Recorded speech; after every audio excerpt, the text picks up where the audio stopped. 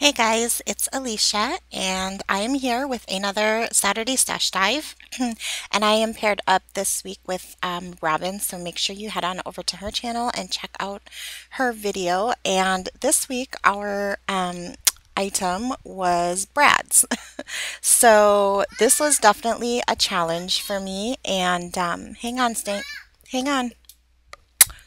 This was definitely a challenge for me. I don't own a lot of brads because I don't use a lot of brads. So this was definitely a bit of a struggle for me.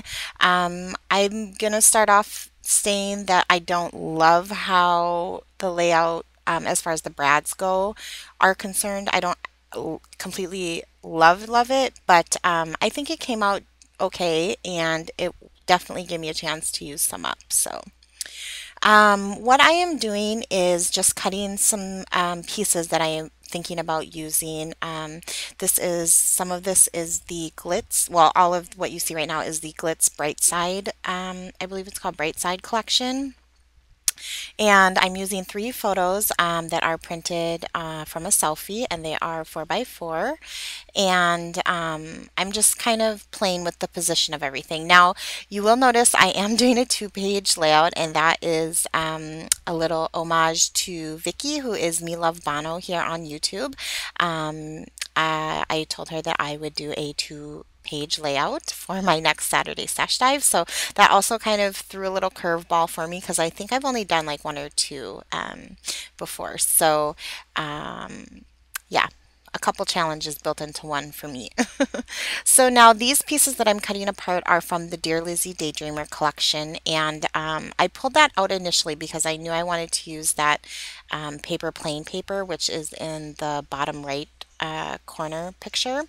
It's underneath that, and sorry, the colors kind of keep coming in and out. My camera was having a hard time, I think, with the exposure or something when I was recording. So, yeah, so what I'm doing now, this is from the Glitz Designs Bright Side collection, and I'm just using my Tim Holtz ruler there to tear some corners off, and I'm tore one and I'm going to tear the other one to approximately be the same size. And I'm doing that because I want to, have certain things on the two-page spread that will tie them together so that they're cohesive as one. Now, this piece of paper is a piece of the Heidi Swapp Dreamy collection, and I just thought the colors went really well. So I again am just tearing some corner pieces off to layer on the other paper. And this is a Cosmo Cricket vellum, um, what are these called? Paper pads. And it has a lot of fun designs in there, and the vellum is really excellent quality, so I'm really glad that I picked that up. And I think I actually got that from Tuesday Morning, which I think they still carry it if you're interested. So I just pulled out this like gray chevron pattern, and I'm going to mat that little cut apart piece on there. And just because everything else had something behind it except for that. And I'm going to also mat this paper plain paper because I really wanted that piece to stand out. These pictures are of some paper planes that my daughter had made. She wants to save up for an American Doll, and so she has been busy thinking of small businesses that she can start. And her first venture here is she made a bunch of paper planes and set about selling them to family members. So we went to my mom's and she sold a few to my mom, and they were outside playing with them. So that's what these pictures are of. So I'm also going to start taping some stuff down. I'm taping these corners down, and I'm just kind of distressing the edges a bit, just to give them some dimension and some texture. And I'm also going to start kind of putting these pictures and stuff together, so that I just don't have too many pieces everywhere, because then I just get confused. So yeah, so I have that part done, and what I am doing, oh, I'm also going to stick them down, which is good. I knew I wanted the pictures there kind of from the beginning, so that eliminates some more stress off of me during this process. And I offset the pictures a bit and everything because I didn't want everything just, super perfect grid, but I did want somewhat of a grid design in the middle there with the four quadrants. So now that everything is stuck down, I believe I am going to get the brads from what I remember. Yes. So this is literally, I mean, I have like a little twist container that like a stackable container that has some brads in it, but those are just really plain basic ones. These are really all the brads that I own. Like I said, I don't really use them, so sometimes I pick them up if I think they're really cute. Some came in like packs, like collection packs. So yeah. So I'm just digging through this little drawer that I have full of just some random ones, and then the ones to the left are packages of brads that I have. And I'm just pulling out ones. What my idea is here is to place a bunch of them in the corners as kind of almost like a photo corner accent, if you will, even though it's not on the photo. But I just wanted to cluster a lot of them together in that top left corner and then the bottom right corner of the other page. I'm just going to work page by page now because I was having a hard time fitting everything in. So you'll see a page by page until I'm done with the brads, setting all the brads in. But yeah, that was kind of my idea, is I just wanted to cluster a bunch of them together in, following the pattern of that corner as a photo corner would on a picture or something like that. So I'm just kind of picking ones that kind of go with the color scheme. Just some are pearls, some are glittery, some are like resin flower type things. One is that the one with the stripe in the middle, it actually says today, and that's a Dear Lizzie from Fifth and Frolic, I believe. The only thing that I am making sure, other than the colors somewhat go with the scheme that I'm using, is that they all have silver metal on them. I didn't want to use any gold on this layout. So they do all have silver metal on them instead of gold. And now I just pulled out my So Easy mat thing to punch these holes in to set the brad. And this was a very painful process for me. I will admit, I don't have that that pink tool with the brad thing on it or whatever, so I just used my fingers. But it was painful. Another reason why I probably don't use my brads, because it hurts. So, and this is going to take me a second to push all these in, but I just wanted to say also, I think I personally look at the Saturday stash dives as I want to take whatever my assignment is and try to think of a new way to use that product. Some people, I think, just want to get it down on a page and use up their stash, which I think is great. And I think there's several different ways to look at these Saturday stash dives. I personally look at them as I want to try to find a new way to kind of make that product new to me again. But with brads, it was really difficult. I felt like, there's only so many things you can do with a brad. You can do a lot of things with a brad, but there was nothing new and inventive that I could come up with. So that's why I came up with this. I kind of flirted with the idea of doing some kind of swivel hidden journaling type thing, but then you kind of deal with the page protector and that type of thing. So yeah, and that's nothing new either. Lots of people have done that type of thing with a brad, because the nice thing is, since you have the post, it can swivel and things like that. So like I said, it was just hard for me to find a new and inventive way to use them. So this is what I came up with, and it also helps bring the two pages together as one, because there'll be a set on one page and a set on the other. So I'm going to go ahead and do this second one. The very corner piece brad of each corner, I wanted to be a fabric button since the other one was. So this is one from the Basic Gray Carte Postel collection, and it just says go. And now I'm going to do the exact same thing and punch these in. And I was trying to find the best way to punch the holes accurately where I wanted them to go.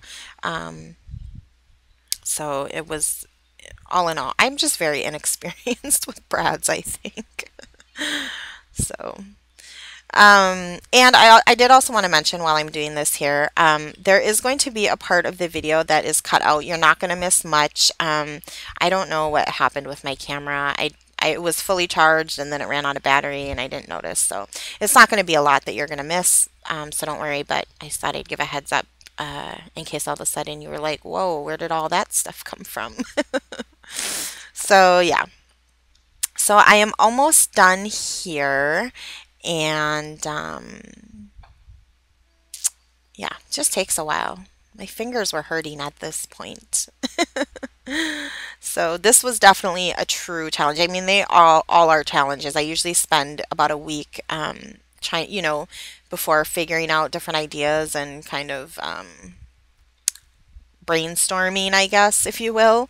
But this one really stumped me. So this is what I came up with and this is what I went with. So that's how it looks. And I'm sorry you can't see the whole other corner of it, but yeah, that's how it looks. And like I said, I don't hate it, but I'm not madly in love with it either. So these are the Daydream stickers from Dear Lizzie, and I wanted to put that Never Grow Up. Obvious they're throwing paper planes. And then it also had this sticker of a paper plane, which, I mean, this you can ask for a more perfect layout. And I just took the sticky off of it because I wasn't sure exactly where I wanted that to land. So I wanted to be able to move it around a bit. And I did that off screen so there wasn't powder everywhere. And then that is another sticker. I think it just says make every day count or every moment count, something like that. But I loved the color of it. And now I'm just going to go through random embellishments that I have. So this is a Heidi Swap sticker that says fun. I put that on there.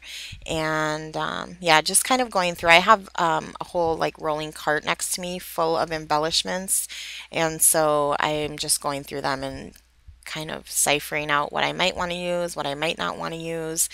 And I really love these stickers, but I personally struggle with having too many stickers that say things on my layouts, like because then I feel like for me it just becomes overwhelming. Like every sticker has like a little sentiment, and that just becomes a lot for me. So I try to limit the amount of embellishments that I have that say things on them, which can be kind of hard to do sometimes because lots of embellishments have little sayings on them. So I figured I better go ahead and do my title before I start, going crazy with these embellishments.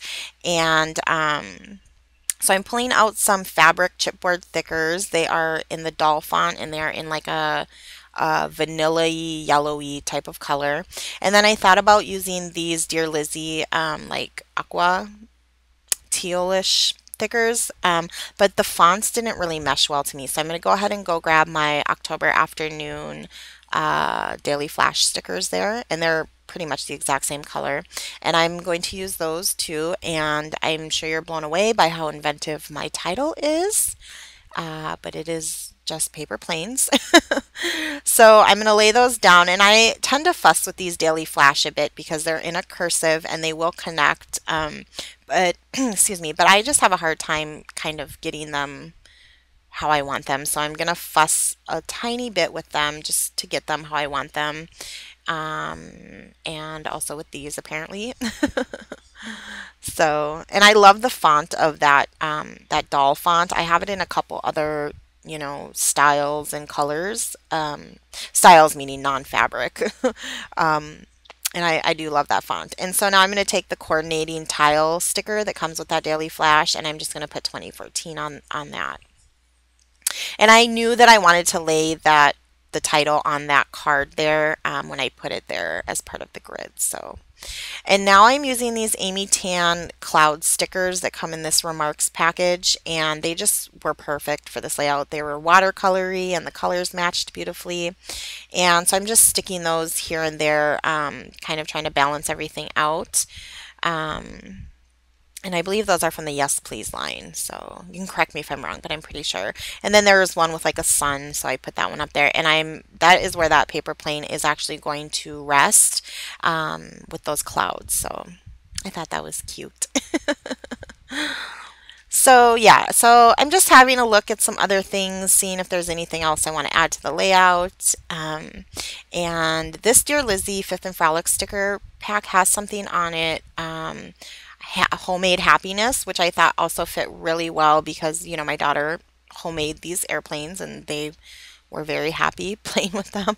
And it had a little hole in the right side of the tag, you know, as to if you wanted to string something through there or put something through there. So I thought about maybe putting a brad through there, but I just couldn't find the right place to put it. Like I said, there's just too many things that say things everywhere. So I'm gonna kind of, you know, think about that. I lightly stuck it down and I cut off that circle part so that it wasn't just a hole in the sticker anymore. And then these are just some chevrons from the Dear Lizzie Lucky Charm. These are the more neutral ones. She also has the same pack in more colors. I don't even know if you can get those anymore. I mean, I use a lot of old products because I tend to not throw anything away ever, or you know, whatever. So you know, and I still like these products. So I layered a arrow also from that with that homemade happiness, and that is where that's going to live. So, and I'm hoarding those wood veneers for some weird reason. I don't know why. It's my triangle obsession. What do you have, honey? Wow. So I pulled out my white gel pen because what I'm actually going to do after I stick that airplane down is I am going to make little dash lines from that title, where the title's sitting on that card, all the way to that paper plane, just continuing on from the card. And I'm just going to loop it through, you know, the grid and make little loopy-doos and all of that. And I recently saw Maggie Milo, who is Lisa, do this on one of her process videos, and it was just really, really cute. So I thought that would be like a cute embellishment, and it kind of keeps your eye moving through the page. So I'm going to do some journaling. Now that was a part that kind of got missed. Oh, I'm sorry, I'm not doing journaling. Forget I just said that. I'm going to outline these with a precision pen from American Crafts in black, and I'm doing like 3 or 4, you know, lines on each one, just very sketchy, but I am avoiding the middle ones. So that will also be another element that will tie these together. Very subtle, but definitely something that, you know, says, hey, these two go together like peanut butter and jelly. So yes, now there was a little part that got cut off. I took the Heidi Swap date stamp from Michaels, and I just stamped the date in the other photo corner on the other page, or the corner piece, just several times, as I do. If you've been watching me for a little bit, I am obsessed with date stamps. So yeah, I did that, and now I'm just doing my journaling, which is basically explaining the story that I said earlier about, you know, the American Doll and the selling the planes and the flying the planes and such. So yeah.